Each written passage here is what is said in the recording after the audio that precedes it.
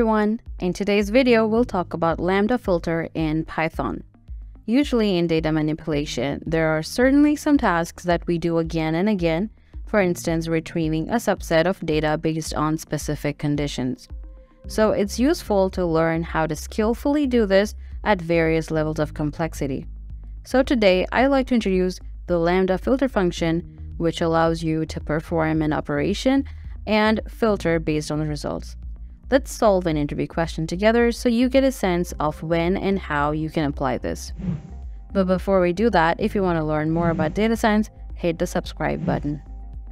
Today's interview question is a medium-level Python problem from Amazon entitled 3 Purchases.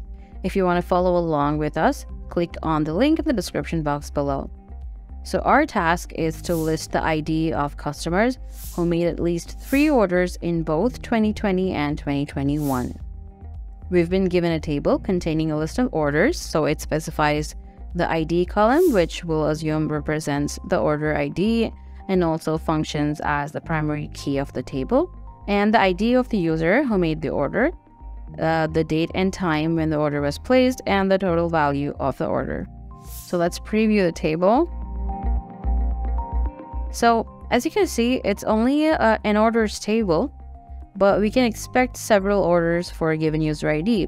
For example, user 201 has made several orders, one in 2020, another in 2021, and 2019, and so on. So what we want to know is how many orders each user placed per year, so that we can then identify which customers placed at least 3 orders in both 2020 and 2021. But before we start coding the solution, let's recall that the order date column does not only give us the year information, but also the full date and timestamp as well. Let's take a look over here. So first, we need to extract the year information from this column. Thankfully, it's already in date-time format, which means that we can easily access any of its properties like the year, using the pandas function .dt.year function. So let's go ahead and do that. All right, let's first import the pandas library, because without that we cannot use the functions. We're going to import pandas as PD. Then we will create a new column called year, which will contain the year of the order date column. So we take the table name, that's Amazon._orders. And that is how we extract the date component. So let's run that. As you can see, here are all the date parts of the order date column. Now we can analyze the dataset by the user ID and the year of order.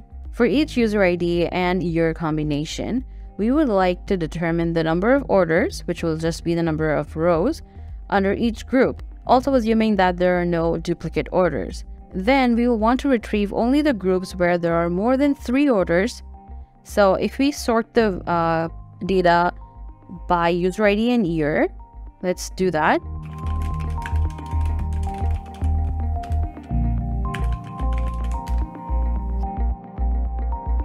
So here we have the sorted values, and here you can see that user 201 has not had more than 3 orders in 2020 or in 2021. So we are not interested in this user. However, we would like to retain user 202, which has had 3 orders placed in 2021. So without knowing about the Lambda filter function, it will probably take a few steps to reach the solution. However, with the Lambda filter function, we can do this in only one line. So before I show you, first let's briefly talk about the Lambda function. Lambdas are functions without names, which is why they're usually referred to as anonymous functions. And like any usual function, it will take 1 or more arguments and return a value based on the expression provided. This is particularly helpful when performing a customized and simple operation that you won't need again. Lambdas allow you to initialize and use a function immediately without having to define them separately. So let's go back to the problem, and we would like to group the data by user ID and order year. All right, Let's run that, and you see we've grouped them all, and then we'll count the number of rows in each of these groups. We can do this by defining a Lambda function which will take in an input, which in this case are the columns ID, order date, and order total, and then it will return the length of these columns. So let's do that by just attaching the aggregate function and using Lambda. So here we have the results for that. Aside from the aggregation, the Lambda function can be used together with other higher order functions like filter and apply.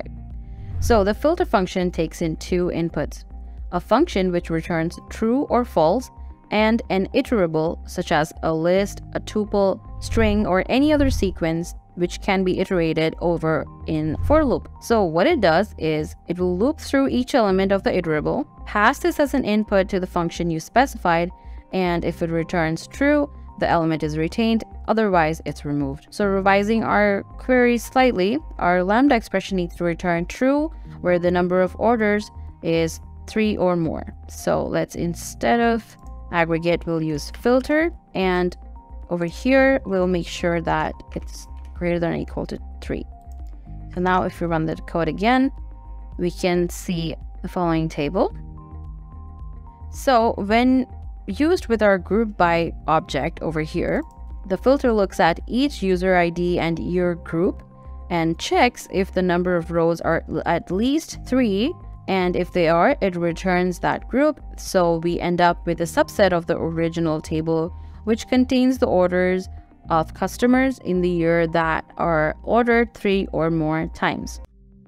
Now this will allow us to identify a subset of customers we want. What we want, if you recall, is the information of not all years but just 2020 and 2021. So we will have duplicate customer IDs because this data frame is just a list of orders. So let's use the set method to obtain a list of unique customers having 3 or more orders in 2020. But before that, let's name this result table orders per year, so we can write the set method.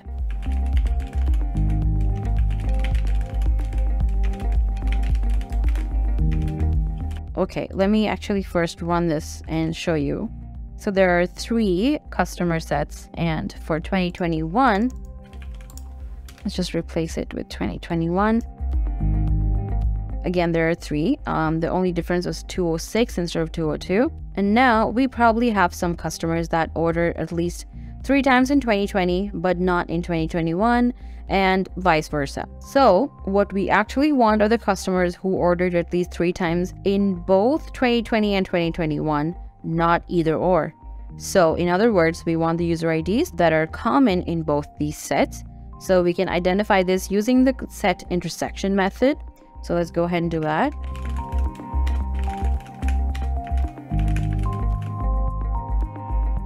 All right, now let's run it, and here we go. U205 and 203 are the common users that have ordered more than thrice in both 2020 and 2021. And finally, before submitting our solution, we need to reformat this by converting it into pandas data frame and renaming the column as user ID. So let's go ahead and do that and call it a result table.